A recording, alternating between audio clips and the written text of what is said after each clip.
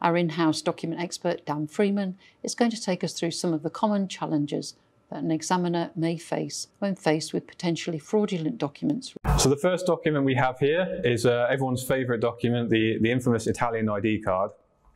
And if we have a look on the front cover page, we have an example of an alteration on the identity card number.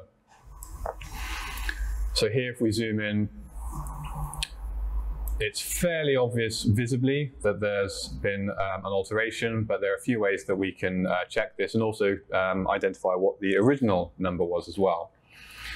So if we have a look at the side lights first, we have an example here of mechanical erasure where parts, presumably the number 4, part has been removed to turn this into a 1.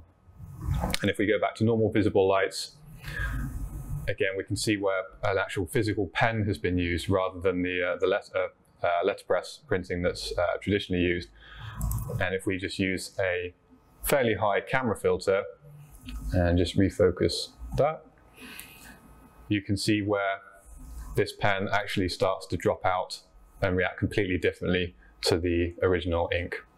On the inside of this document, we also have evidence of photo substitution. So here we can see cut marks where the original photograph has been removed.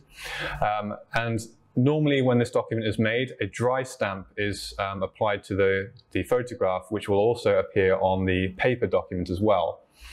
But if we use the side lights, not only can we see the cut marks even more, we can see visibly the stamp on the photograph itself, but a complete lack of this stamp on the actual paper document itself.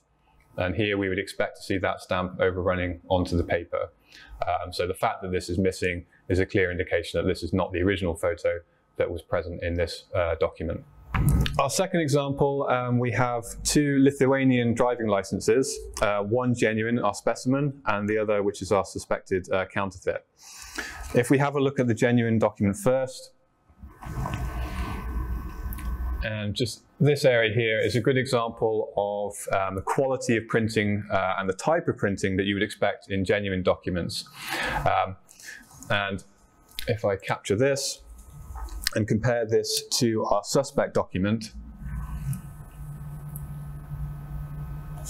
you can immediately see it looks even that printed, it looks as though the image is out of focus, but it is in focus. Even the little kind of hairs on the document here are indicating that, but you can clearly see the difference in quality of the printing between the 2 documents. And this is one of the most common giveaways of the more basic counterfeits. It's just the general quality of the printing. And we only need to see this using higher magnification within the VSCs for the lack of this feature on the passport. Here we have an example of a bank money transfer document.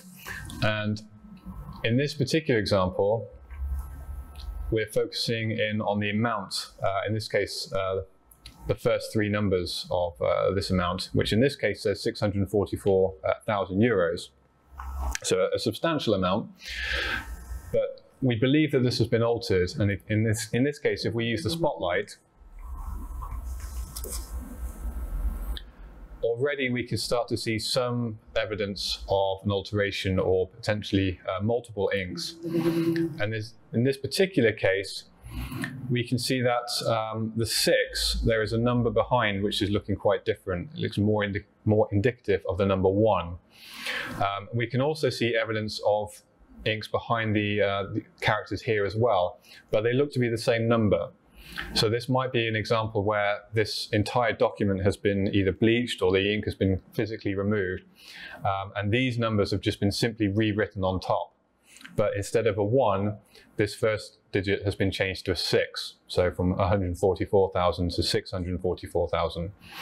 So this is a very good example where we can use the spotlight to still see the fluorescence of inks that have been removed and cannot visibly seen under normal lighting.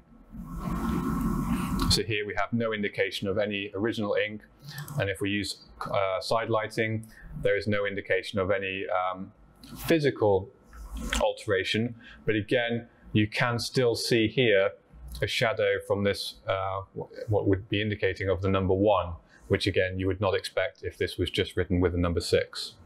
Using the side light, we highlighted the possible location of the original number 1. So we could take this a step further and examine this under 3D. So we can see here the original colors of the document. But if I now change this to this here, we can now again start to see evidence of this original number here, as well as other areas here, which again seem to indicate or confirm that this is the number 4 that's just simply been rewritten over at the top.